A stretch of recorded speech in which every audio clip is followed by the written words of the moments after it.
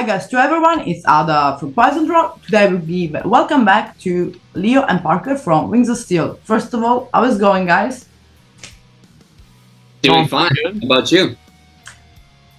Tired but good. Everything is going good, right?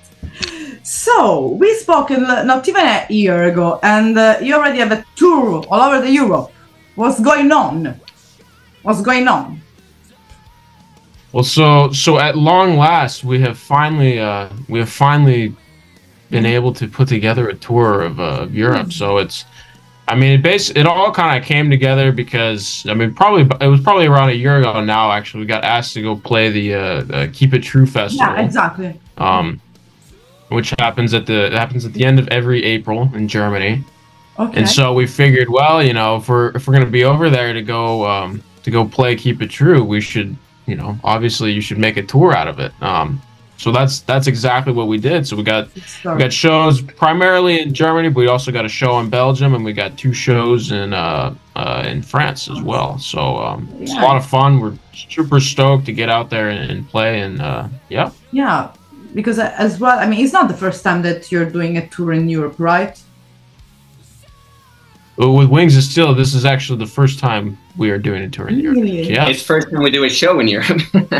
Mm-hmm. Wait. You do every type of show in Europe, but you did it in USA. Yeah.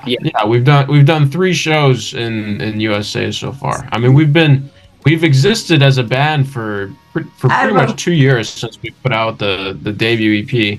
Yeah, and we've only played 3 shows actually. Geez, so this is a big deal. As Wings of Steel, Leo and I have played many more shows beyond that, of course. But how long that you don't see each other? How long is that you're not together? Well, that's like I mean that's pretty much why we've only been able to do 3 shows so far. Is well, Leo and I met when he was going to school out here. And so he was living out here. He had a visa. There's no problem. He could be out here for as long as he needed to be. Yeah. And then once that visa expired, basically he can only come to the U.S. for 90 days at a time. Yeah. So pretty much we've been limited since 2022. We've been kind of limited to that that limited time frame of things. So between writing and recording music and shooting a music video or playing shows, it's been kind of limited. So that's the primary reason why we've only been able to do I mean shows so far. Last time I was out there, we wrote and recorded the entire album that we put out, Gates of Twilight, and then we had time to do 2 shows, right? Yeah, it's not easy. I mean, because people might think sometimes, why we want to see, because you have a huge fan base. That's we can say it. You have been covered in a lot of magazine, webzine. People listen to especially to the last album, the first album. So everything is going well, but sometimes people forget not being in the same continent. It's not easy to arrange a tours, everything. So they have to keep in mind as well. So, well, I will say, if there's, even though a lot of people will say our music does not sound like it's from this day and age, the fact that we as a band exist in this day and age is a blessing, because so much of our existence is pretty much entirely on the internet currently, and we've been able to do that long distance and keep it going, which I think is I think that's incredible, so that's been a good side of the modern day that we live in. And I'm happy that we've been able to kind of do that, because both me and Parker, obviously the thing we want to do more so than anything else is to go out there and play shows. So we have the most fun stuff ahead of us, which is great. Yeah, totally. I mean, it's the other. There's 2 things that you do as a band, right? You write and record music, and you go and you play it live for people. Playing it live is half of the equation. Arguably, it's well, I mean, I love sitting around and writing music, but I mean, I wish it was all you did as a band. When you're, I always say this: when you're a 10-year-old kid and you're thinking about being a musician, you're not necessarily thinking about slaving around in the studio all day. You know, you're thinking about going out there and playing shows for people. You know, so you're not thinking about pumping water out of the bomb shelter, man. No, no, and all the other fun stuff that's involved with being a band that you wouldn't expect. But sometimes you even can record and write music on the road while you're on. Sometimes the best songs came out from experience on the road while you're touring. So. Oh, I mean, totally. I think, you know, music. As a musician, you write stuff constantly. So as long as you have an instrument nearby, you know, you're good. I might assume that in these 8 months, that we did an interview, you just kind of thinking about new music. Oh yeah, oh yeah. Okay. Oh yeah, absolutely. We have a lot of demos on our own and stuff that we've been writing, so it's gonna be fun to get together. But let's I'll say actually on that point, I guess I'll note. I mean, so pretty much what our plans are for this coming year is, you know, we're doing the European tour.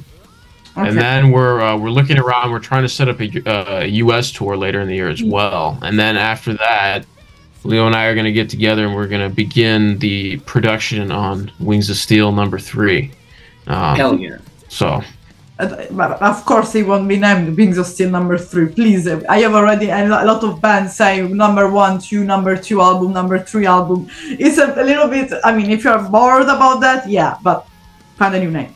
Well, I mean, you know, it'll be the 3rd release from Wings of Steel. Whether what the name of that release will be is to be determined. But it's too soon. You have to play the song, the first 2 release first live, at least for a lot, because I mean, just to tour.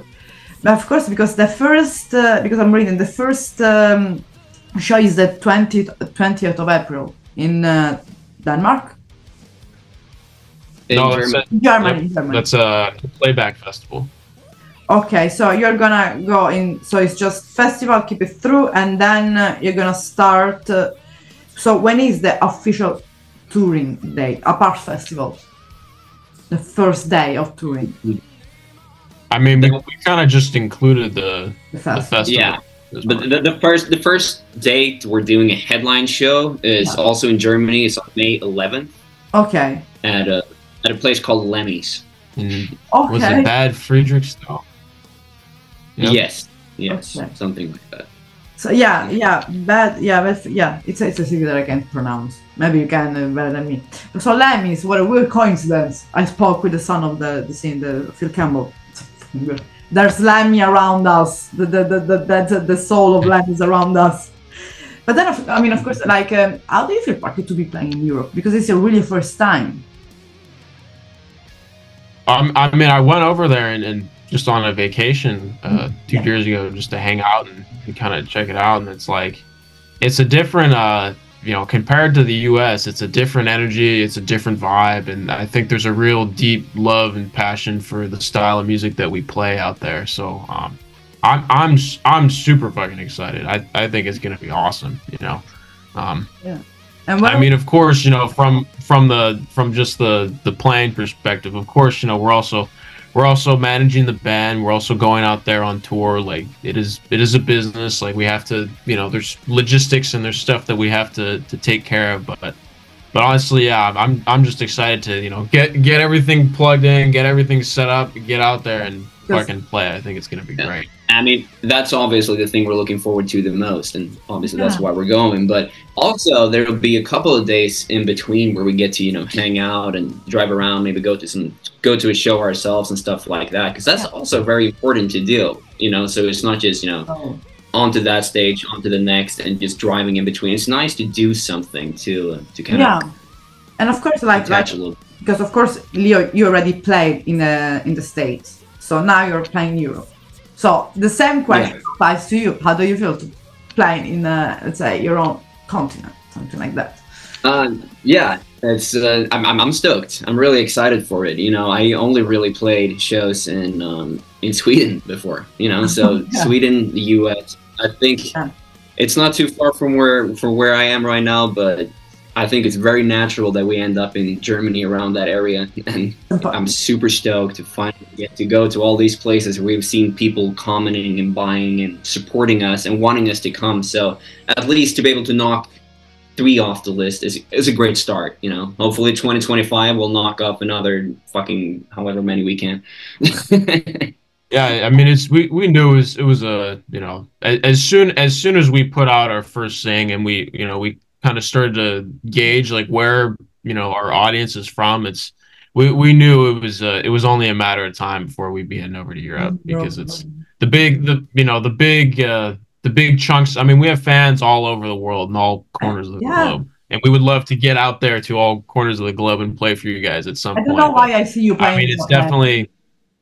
Yeah, I mean, it would be great, you know, Japan, Australia, Brazil, Mexico, all the world. There's all over, but the notable pockets of fans that we have, it's in Europe and it's in the US. So yeah, our first goal, given what resources and opportunities we have to work with, you know, that's what because you plan all this tour by yourself. Or did you add with you some, I don't know, agency, something helping you to plan the tour? Well, so it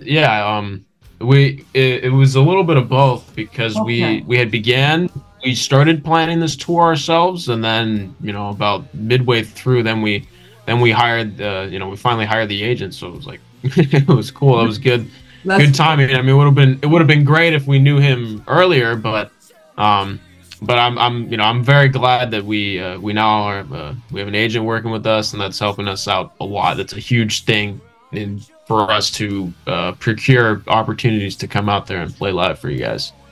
So say that that having an agent's a little bit take the heaviness and the burden a little bit from your back, so you can chill a little bit. And of course, like Leo was saying as well, having a few days off is a good thing as well for chilling. Taking time for as well for just exploring places, especially for you, Parker, never been, maybe never seen that. But even Julia, I don't know if you have. I think you traveled around Europe a little bit.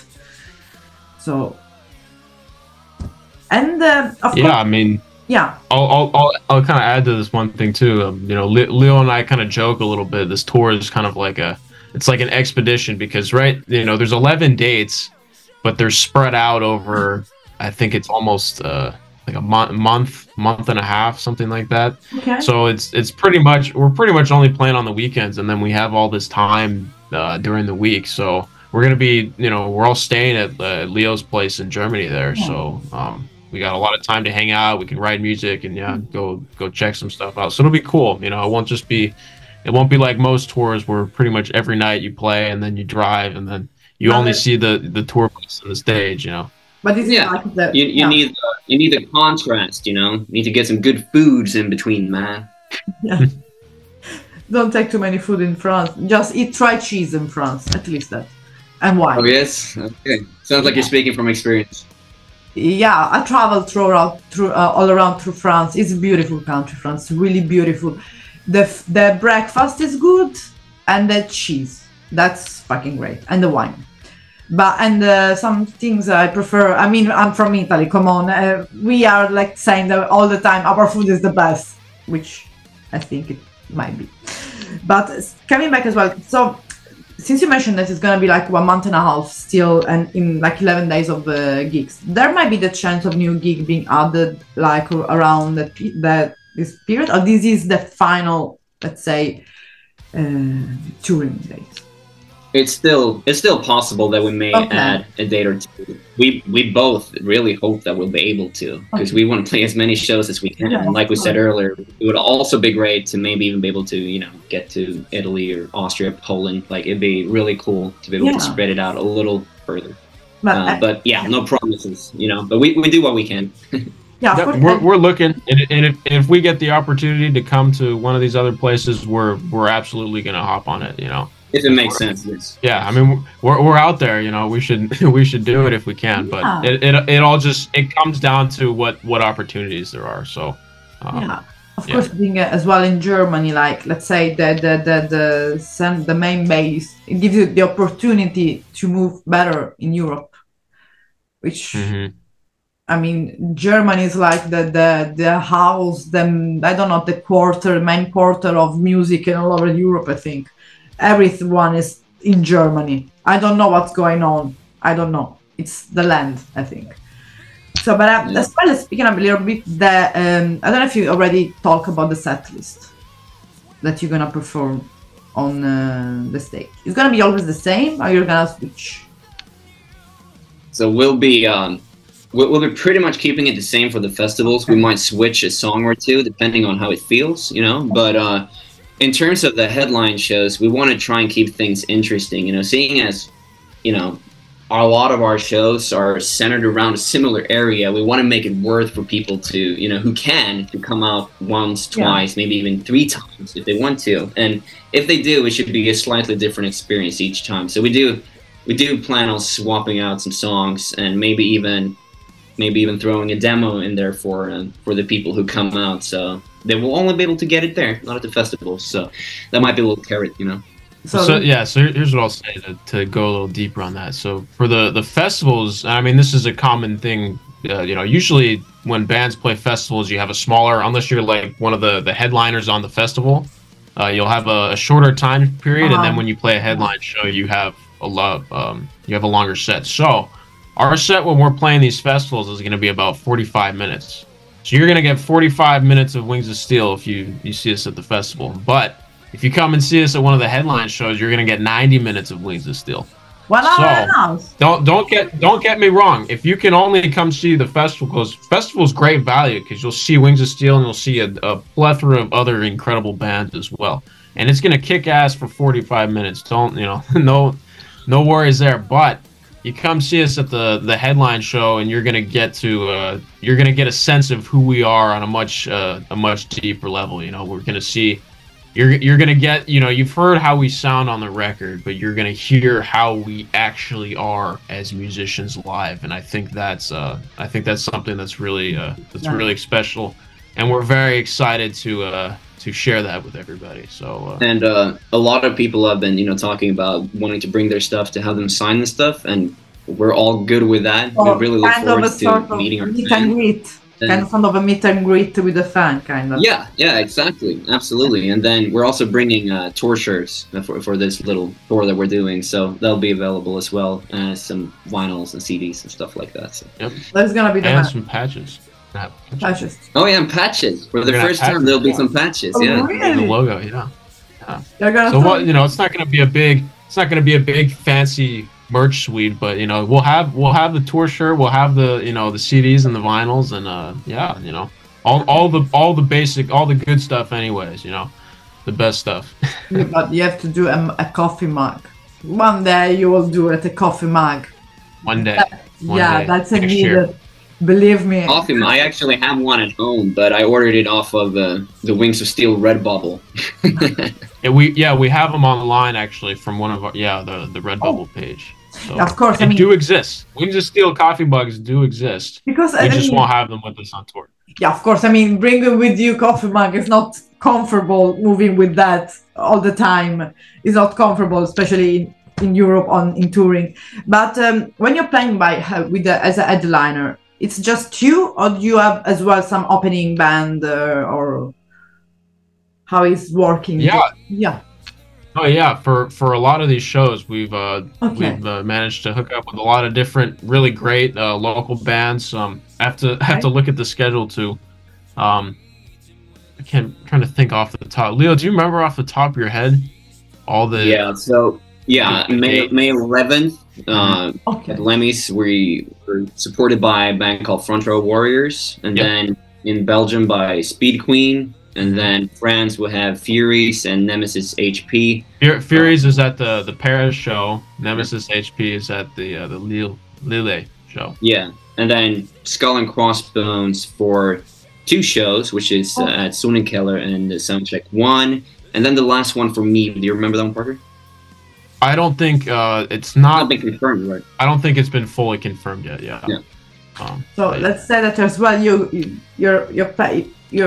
being a headliner, but this gives as well the opportunity for bands, maybe, you know, newer bands or smaller bands, to play as well in their own shows. it's not. So if you're Yeah, doing as well, good for the music scene in the local area. Yeah, absolutely. And then these are good bands too, and we look forward to meeting them and catching their shows as well. Yeah, I mean, you're gonna get great shit the entire time you're there. You know, you're gonna get, you know, all these bands are great that we're playing with, and then, you know, so it'll be definitely worth the trip out there. We're at the 15 euros a ticket approximately. I know these ticket prices are cheap. This is like the cheapest for the value of the show that you're getting. Pot. You could sell pot. Yeah, well, no. But seriously, they're super cheap. I mean, okay, I think it may be a little bit better out there. It depends on the show, but I mean, I went. I'll just give you a little reference. Few months back out here in LA, I saw the big Metallica Pantera show. Okay. This is like one of the biggest stadiums they have. It's like 70,000 people or what. It's ridiculous. It's too big. It's ridiculous. But but it was, you know, great show. Fucking awesome. I spent like $180 to be all the way in the back. I was so far back in the stadium that like it was hard to hear the band because it was so far back and there was so much that's why I don't so know for that, if you know, so if you're only paying like 15 euros or something to see a show like this, it's incredible value. It's incredible value. I mean, there's nothing. I mean, come on, even people from they charge in Sicily. What was Dave Lombardo? I think it was €11 to see Dave Lombardo at a clinic with Dave Lombardo, and everyone's complaining it's too expensive. And then you complain if no one is playing in Sicily. Once you got one person, Dave Lombardo, come on. Plus, it's a clinic, so you're spending time with him. People always complain, but they don't look what is behind putting out the shows or an album. This is something that I'm talking a lot with musicians right now. Like, if you want to see more, for example, Wings of Steel playing live, new music of everyone. If you just don't go to the show or don't buy the merch, don't support the band, maybe in 3 years there's not gonna be no more Wings of Steel or no more whatsoever band. It's not only. Yeah, I mean, there will always be a Wings of Steel, just depending on, you know, what type of scale we're talking about here.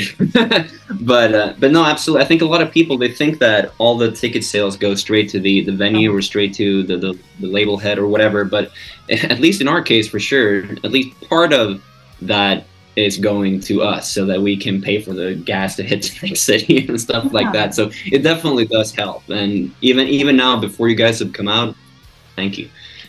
Really appreciate all of you. And I think you're gonna do a lot of sold out because you have a lot of people. I think in France there's a massive fan base there. As far as I can read, there is but as well in Italy. I didn't have no idea that in Italy there was people knowing Wings of Steel, and I was like, okay, because I found out myself in Milan with some photographer from some big webs in Metalheads or something like that, and they knew you. So I was like, okay, if you knew them, you are in Milan. Try to do something. Yeah, it's cool. We got some cool publications in France, and we have a friend by the name of Olivier Garnier who I butchered his last name. I can't do it properly. Sorry, but he's really been helping us out with, you know, promotion and stuff and putting these shows together as well. So yeah, I think it's been laid out really well. Obviously, there's been a growth in interest. We've been doing wholesales to France, especially with our CDs, and they've been selling really well. So it's really cool to see that we're getting a foothold there. Yeah, but I mean, there's you know, it seems from where Leo and I are sitting, it seems that the word is gradually spreading around, which is you know, it's really cool to see. There's definitely, you know, there's a lot of corners of Europe that we do know that we have a lot of fans in. Yeah. You know, I'm talking about Italy, Switzerland, Sweden, Poland, Greece, and many more. We never played in Sweden. That we would love to play there, and we are going to play there as soon as the opportunity. You should go to Sweden Rockfest. You should fucking apply for next year of Sweden Rockfest. We'll see, 2025, you know. Once you start, you just are out. So it's not easy then to stop, because it's like an addiction then. You want to keep on going, so it's not easy to stop. So, and plus you have to play live, because you have two albums to put out.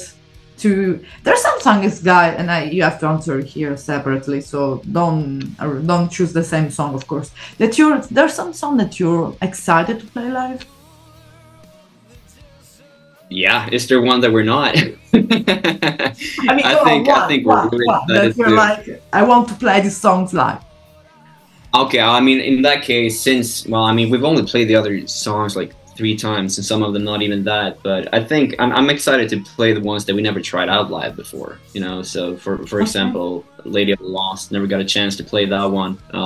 What else, Parker? Slave of Sorrows, never got a chance to play that one. Lyra Love. I don't want to spoil the set list and ruin the fun, but there will be. I mean, we're gonna play all of our songs. Yes, period. I mean we're pretty not for every show, but we will play all of them. Yes. Okay, so there are several songs that I mean, look, every song that we have has its moments that I love to play. Like, so I'm stoked to play all of them, and I'm stoked. The thing I'm more so than playing the song itself is to see how the different audiences at the different shows that we play, how they respond to like different songs. Because I think that's something that'll be like really cool for us to see, because you know, we write this music, and you know, we write it organically. You know, we write it so it feels good, and it's something that we're we're passionate about, we're expressing it. But you know, it's also to take that. We've seen how people, you know, they really like this song and they really like last song, but to see how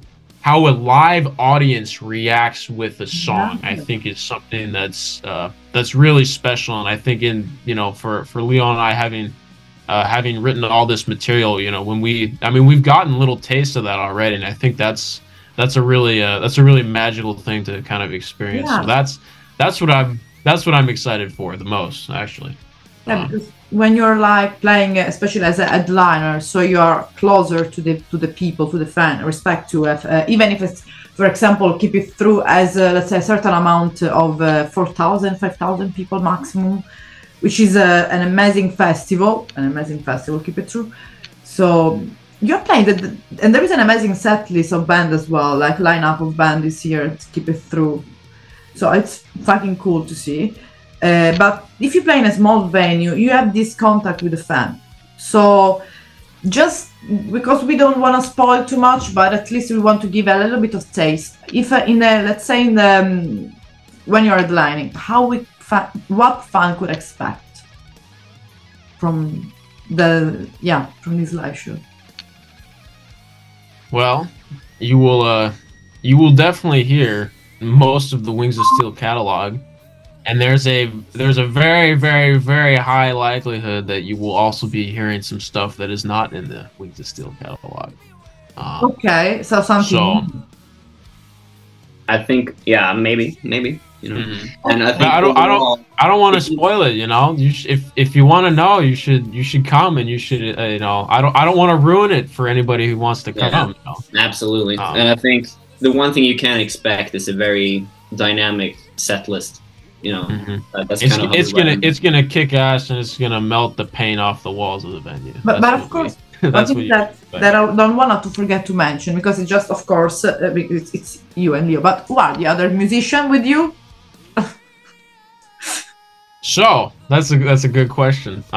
Yeah, we have this is a good time we have parted ways with our previous bass player and our previous drummer, and we are going to we're going to be heading out there. I'm heading over to Germany in 3 weeks now, so we're going to go, and we're going to get together with the new guys out there, and we're going to be rehearsing and getting everything together. And so we have our rhythm guitar player Stefan Jean Bailey is coming with us, and then we're gonna have a new bass player and a new drummer, and we will announce the identity of these individuals.